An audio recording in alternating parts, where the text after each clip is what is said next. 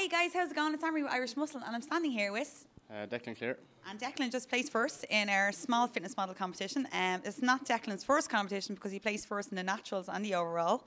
He also placed first in his category in NABA, and now he placed first today at Fitness Extravaganza. And then he's going for RIBBF next week. Jesus, you're some man, aren't you? And he going to Paris for the You're going to Worlds Paris there for the in Worlds? 4 weeks. Jesus. So How are you feeling? Are you mentally drained? not feeling great because Yeah. I flexible. I always said on the last one, I flexible diet. Yeah. People kind of think that it's that I just eat crap food all day. Yeah. It's only 10% of my diet. Yeah. So I eat diet on 2,200 calories. So that's 220 calories. I allow myself to fit in something flexible. It's not like everyone else thinks. I still hit my fiber, my micronutrients, my macronutrients, my healthy fats, and I hit my carbs, protein, fats every day. Well, this is it. Like off season, I find a lot of people get out of shape to get back into shape, whereas you probably should just pretty much stay lean all year round, make life easier for yourself when it comes to your prep. I feel like that anyway, and obviously you feel the same as well. That's exactly what I do. I didn't go above 10% in my off season. You're just making hard work for yourself.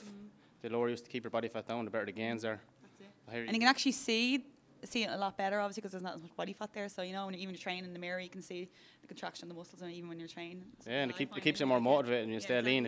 If you're getting sloppy, you just pile on the body fat, and then you're going to have to diet for 9 months to try to get stage ready. Making life harder for yourself again. Yeah, that's it. So you all set for next week? Well, I have a bit of weight to drop this week, Yeah. about a kilo to go under the 70s, just to give myself the best chance of placing in that. Do you find that hard to drop a kilo in a week now?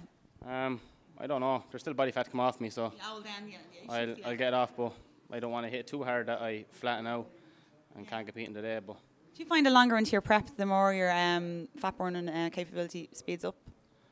No, it kind of goes fast at the start and then it slows down, but I just gradually increase the cardio, which I do very little of. I do cardio 3 times a week, and I just on my off days I do it. I train 3 days on, 1 day off, do cardio on my leg day. I do hit cardio and a steady pace on my off days, just to keep change it up. Yeah, that's my high carb day on my leg day as well, so I'm not tapping too much into the glycogen because I drive up the carbs for that day. I want to say well done to my teammate Shane Cullen, placed first today in the junior athletic. He also placed 4th in the NABA in a novice class. He's only 22, so that's a big achievement for him. And also 3 weeks before that, he placed 1st in the NIFMA physique. And also I want to say well done to my friend Rona Coughlin, also placed 1st in athletic in the NIFMA. So we have a little team put together. Go team. Yeah. What gym is Alan? Borough Leisure Centre and gym. Oh, I want to thank them actually. All the gym staff.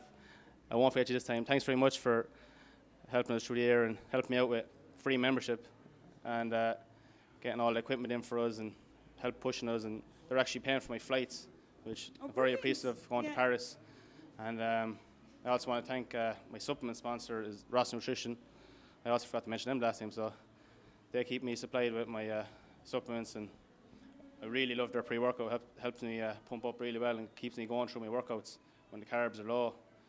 And if anyone wants to try out the supplements, give them a go. I'm not just saying that because they help me, but they're very, very good supplements. And as a natural athlete, I rely on supplements a lot more. So that's all I have to say. And thanks to Anne-Marie and Irish Muscle for coming out here today and interviewing us. And we'll see you next week. Hopefully interview me again. Number 4. Please, God. Fingers crossed. Then after I Paris. don't get sick during the week or something, trying to drop the weight. No, positive thinking. You think you know what you're doing, so. And thanks to Howard for the last 2 shows we battled it out. First and second each time. And I just pipped him close again, and it was great out crack. Hopefully in a few years, when he's married and has a few kids, we'll come back bigger, stronger and better, and maybe move up a class. We'll go into the Mr. class and go head to head. Hopefully in about 5 years. That'd be pretty cool, actually, wouldn't it? Yeah. Well, Declan, thanks very much, right? And it's very nice to meet you, and I wish you the best of luck next week and the best of luck in Paris. And you're looking great today, so fair play to you. Thanks very much. All right, thank you. Right, thank you. Thanks.